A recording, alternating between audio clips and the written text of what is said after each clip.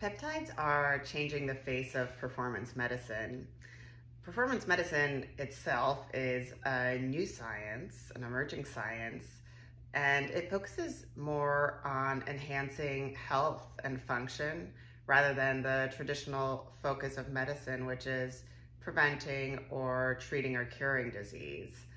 Modern medicine has bought us this extra 20, 30 years of life. We're living longer than we ever have before.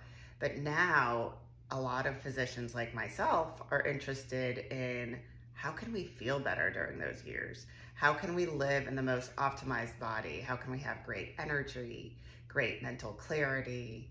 Those are the focuses that a lot of people are interested in now as well. So peptides are sort of in between supplements and medications. They are short chains of amino acids, and they act like messengers in the body to enhance certain functions. They are being studied now for various different conditions as well as various different functions, and they have proven to be really exciting in just helping people function better.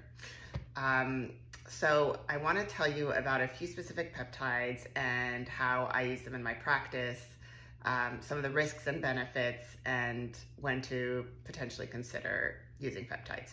So some peptides are FDA approved while others are not. Most peptides are used as an injection. So it's an injection that goes right under your skin with a very small syringe, and they enhance something that's already naturally happening in the body. So they enhance certain cellular pathways. The pathways that are most commonly enhanced are those for athletic performance and muscular recovery, for healing from orthopedic injuries or musculoskeletal injuries, as well as for energy, drive. There are enhancements of sleep as well. Those are the few that are not like most medications. They are not hormones, they're not steroids.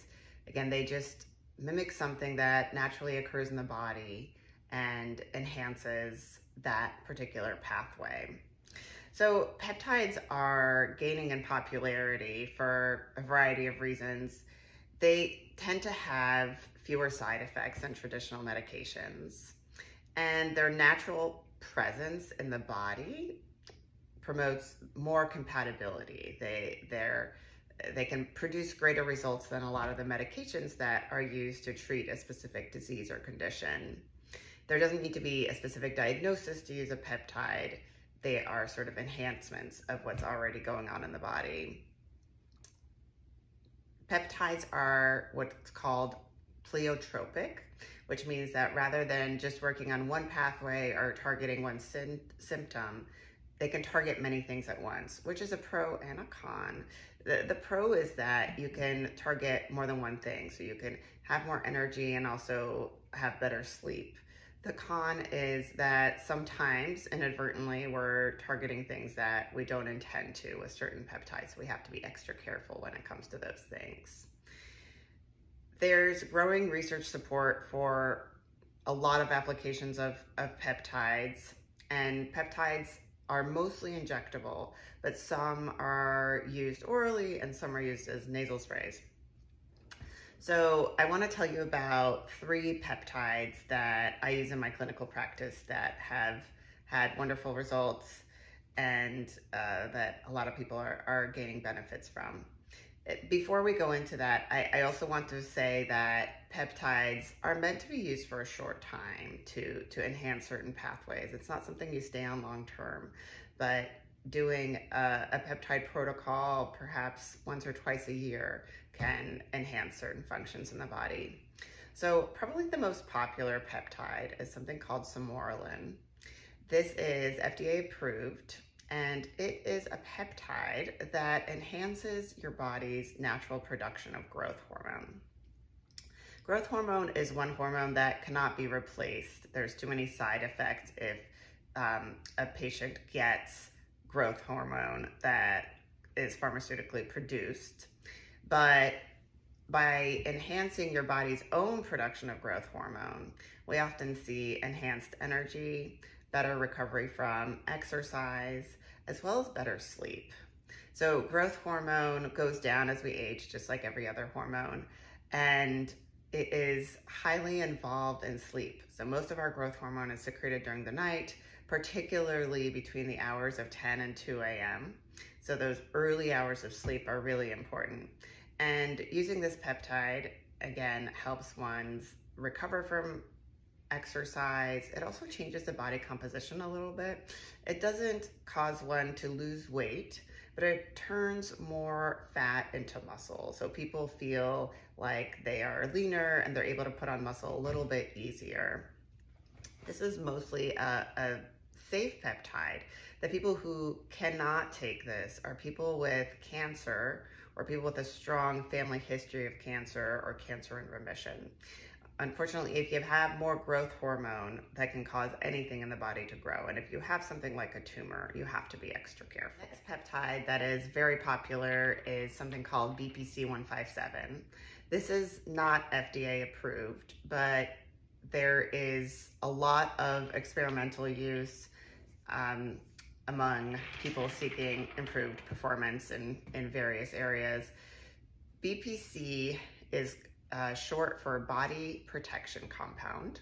It is a peptide that is secreted in your stomach usually, and BPC is a synthetic version of that peptide. And BPC works by accelerating tissue regeneration and healing. So it's been really great with tendon injuries that have trouble healing, as well as muscular injuries, musculoskeletal issues where healing is slow. So tissue regeneration mostly happens by forming new blood vessels to injured tissue. So again, you inject BPC right under your skin, usually in the belly, and the molecule has the ability to find injured tissue and travel there. And it really enhances the healing of tendons, ligaments, and muscles. It also has some benefits for gut health and digestion.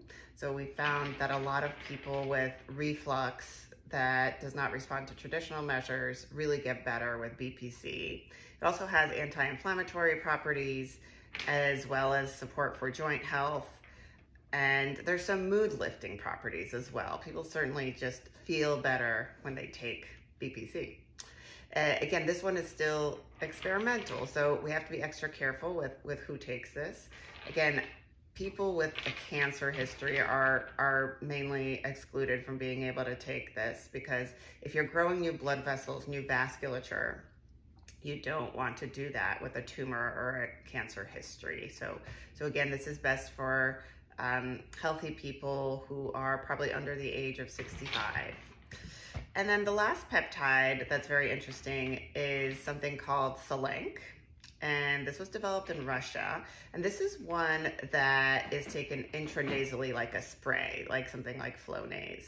So it was developed in Russia for anxiety, and it really improves cognitive function and focus while calming down the nervous system. So it's great for mood stabilization, focus, and mental clarity. It can be used with anti-anxiety medications, but it does not sedate a person, and it doesn't cause dependence. So this one is not FDA approved quite yet, but again, there's a lot of use and it is promising. We're not seeing many risks with this. We're not seeing any populations that are having any adverse effects. And it can also enhance one's immune response. So for people who have autoimmunity, sometimes we want to avoid Selank. So peptides are a very interesting, new, emerging therapy that is being used by people who want to optimize their performance, by highly successful people who want to thrive with their energy, with their sleep, with athleticism. I talked about 3 peptides here. There are many more for different uses. There are some for sexual function, for mitochondrial health and energy. there's many different applications, and it's all very interesting, and we'll continue to watch the research as it comes out.